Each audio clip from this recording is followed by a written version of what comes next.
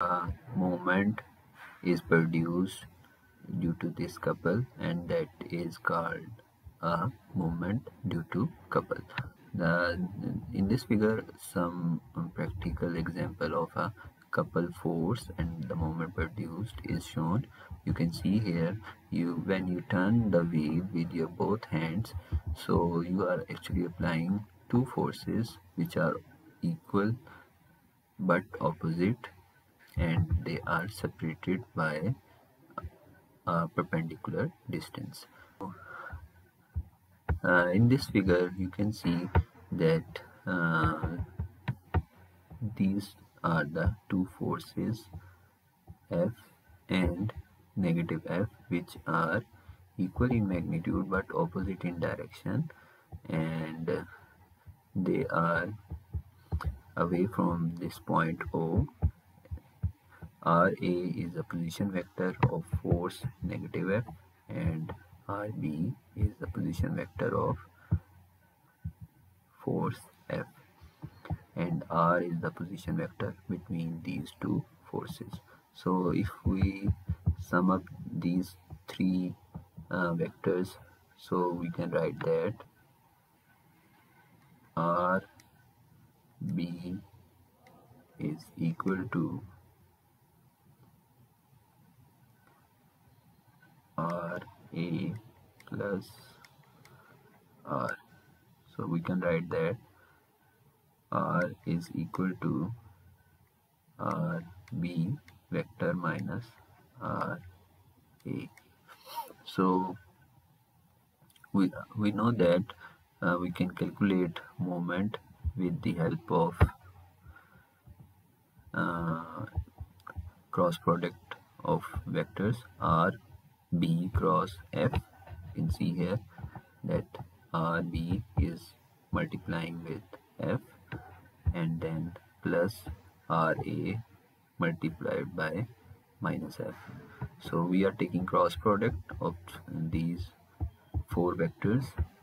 You can see here RA is cross product with minus F. So we simplify it, and we can see here that it is RB minus RA cross product with F. And we know that we have seen here that R is equal to RB minus RA. So therefore this RB minus RA is replaced by R here. So this is the same result we have, and M is equal to R cross F, and this R is the position vector between the two forces F and minus F. So M depends on this R, and if this distance R is large, the moment will be also large. So now we will solve this example in which three couple forces are applying on this element, and is asking you to determine the resultant moment of the three couples acting on the plate. So first couple, you can see here F1, and this is F1. F1, these two forces are equal. You can see its magnitude is 200 pounds, and they are opposite, and they are separated by a perpendicular distance 4 feet. So we now calculate moment, which is equal to M is equal to F1 multiplied by 4, and you can see that this F1 force will rotate the plate in the clockwise direction. It will rotate like this, so it will be with a negative sign. Then the second force is F2. F2 is 450 pounds, You can see here it is 450 pound, and this is the second F2, which is opposite to this force, opposite in direction but equal in magnitude, and it is separated by 3 feet. 3 feet. So it is rotating it in this direction, which is anti-clockwise. So it will be with plus sign, and it will be equal to F2 multiply by 3 feet.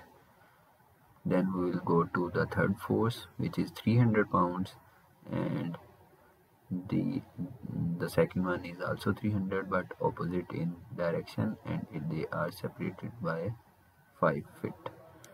And you can see here that it is producing a movement in the clockwise direction. So we place a negative sign clockwise direction, and F3 multiply by 5.